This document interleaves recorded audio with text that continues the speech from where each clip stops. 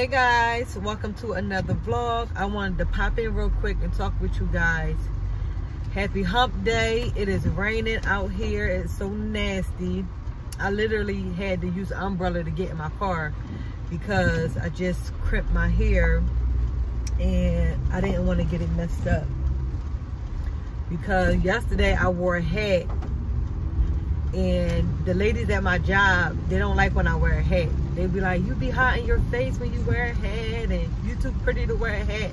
So I told them for 2024 I wasn't gonna wear the hat to work. So yesterday I went in and I had my hat on because I didn't feel like fixing my hair or whatever. I had a bob in, so I just wore a hat to work. So yeah, so I gotta stick to my guns and not wear a hat to work.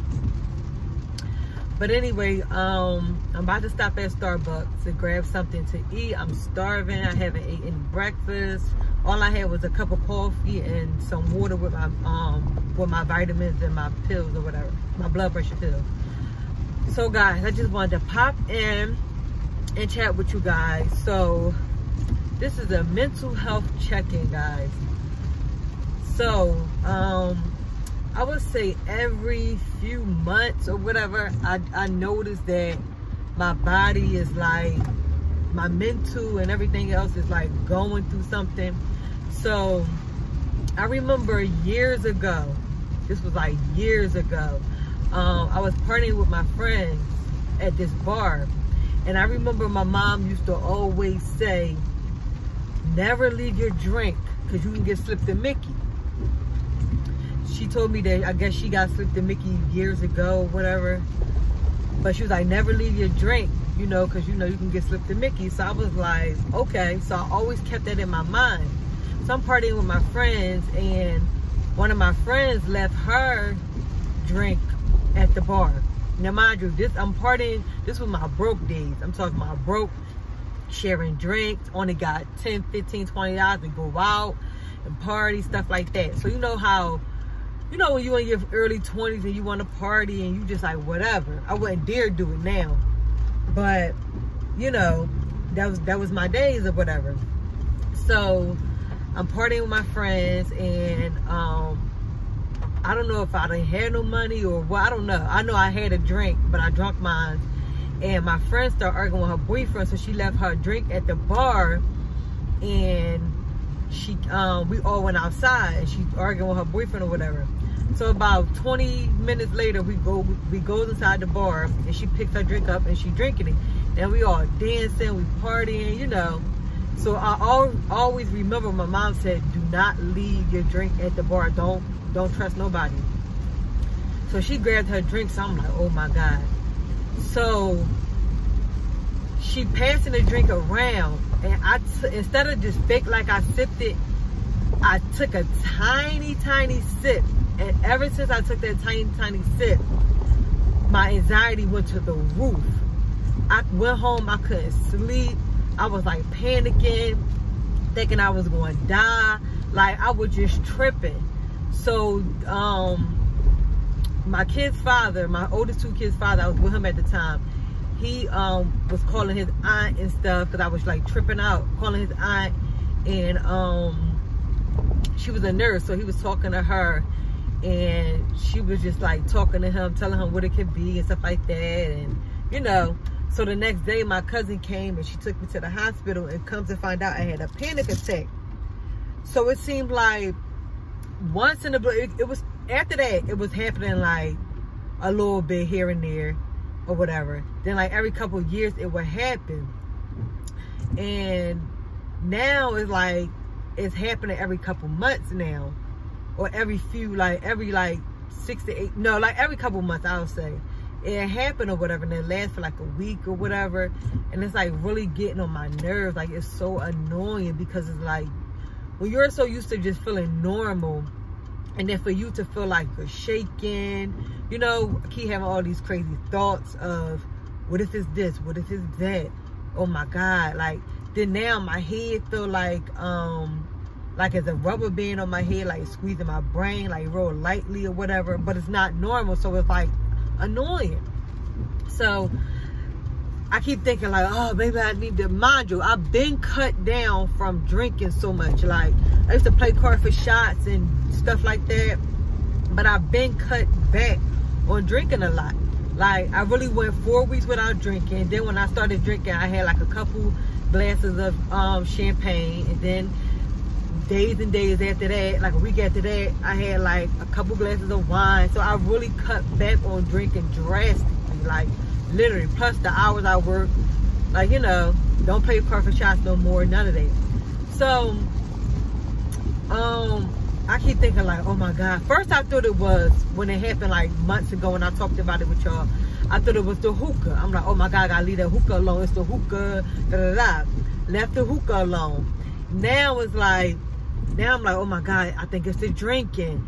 You know, and it's like, I cut back on drinking a whole lot. So if it would have affected me from drinking, it would have been affecting me. But I keep thinking like it's drinking. So I went and I Googled anxiety symptoms, and I have all the symptoms. It's crazy because I didn't know that anxiety bring like the little shake or whatever. Like, I'm not actually shaking, but I feel like I'm vibrating. Like, it's crazy, y'all. Like, it's so crazy. And the people that have anxiety know what I'm talking about. But I keep thinking like it's so many other things, like, and it's like messing with my mental or whatever, because I keep thinking it's this, is that, or whatever. But yeah, guys, like, it's crazy. So if you're battling from anxiety, comment below. Let me know how you handle it, what pills you take, how often do you take them, do you recommend pills? Like, comment below, y'all. I just wanted to come in and be transparent with y'all or whatever. This is what I'm going through, and it's been going on for currently a week now. And it's like, I made an appointment, a doctor's appointment to go or whatever. So I'll go on in a few days. Next week, I actually go next week. So I'm gonna go talk to my doctor, because I really don't want to take no pills, but I feel like right now I'm coping with it, and I'm coping with it or whatever, but I don't want to feel like this forever. Like, I noticed that I'm getting moody, and I'm thinking back to when I was younger of how, you know, when I was a kid in class and I was always scared to stand up in front of the class and talk, my anxiety would go up. And I didn't even know that I had anxiety then. Like, it's crazy. Like, it really goes back to my childhood. But anyway, guys, let me run to Starbucks real quick, and I'll see you guys.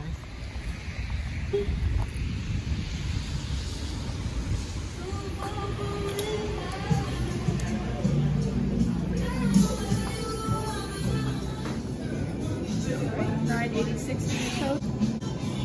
Would you like your receipt? Yes.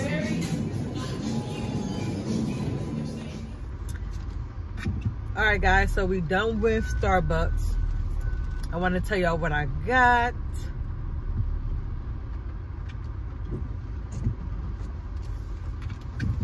All right, so I got me a medium iced coffee with almond milk, white mocha, and caramel drizzle, no classic. And then I got me I already did it. Hold on, let me turn.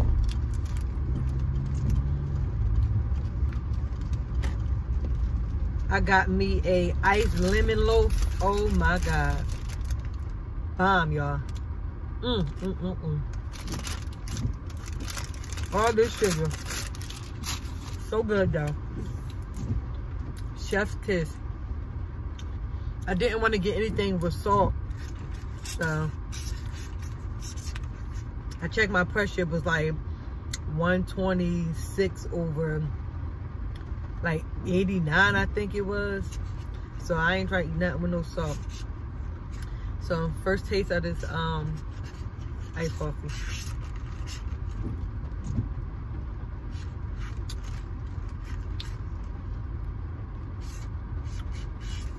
It's good. It's good.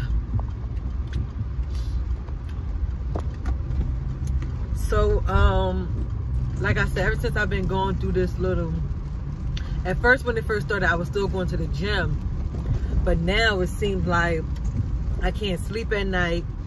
So I'll be up all night until I fall asleep. Then I'll fall asleep. I'll wake up like panicking. over nothing, you know. So today I overslept. None of my kids went to school. Like, it's crazy. It's crazy. I really need to sleep at night because I get off at 11 at night. I can't be staying up because I got to get my kids up and out the door. They all can dress themselves, but they want to be reminded to wake up, you know. So I don't know, it's crazy. Like, it's crazy. And I forgot to set my alarm as well, but it's crazy. Like, it's really crazy. So yeah, guys, that's what I'm dealing with now. Plus, I work 5 days a week. I work 5 days a week, and then I'm vlogging every single day because I'm trying to push 3 videos to grow my channel so I can, you know, come out of work. I can't come out of work until the channel take off, you know, in some sort of way. This channel right now definitely can't maintain my bills at all. Like, nowhere near, you know. So I have to keep on working. So yeah, I'm trying to like do a lot, you know, but I'm not trying to stress myself out. Like, I'm not really stressing about vlogging because it's really fun. Vlogging is fun. So I'm not stressing about vlogging and working and stuff like that. But the other day I did have an encounter with a patient at my job, and it really upsetted me. Like, you know, like, I am kind of like, I love what I do, but I also feel like, us being workers should be appreciated. Because, yes, I get it, we getting paid for it. But you gotta have compassion to even do something like this. Like, this is not for everyone. Working and helping people, lifting and dealing with different personalities, this is not for everyone. It's very stressful at times. It can be very stressful at times. And it can definitely, you know, be overwhelming. And when you hear a patient say, well, I pay to stay here, I pay to live here, but that don't mean you have to treat me like a piece of crap because you're mad that your child, you know, put you in here.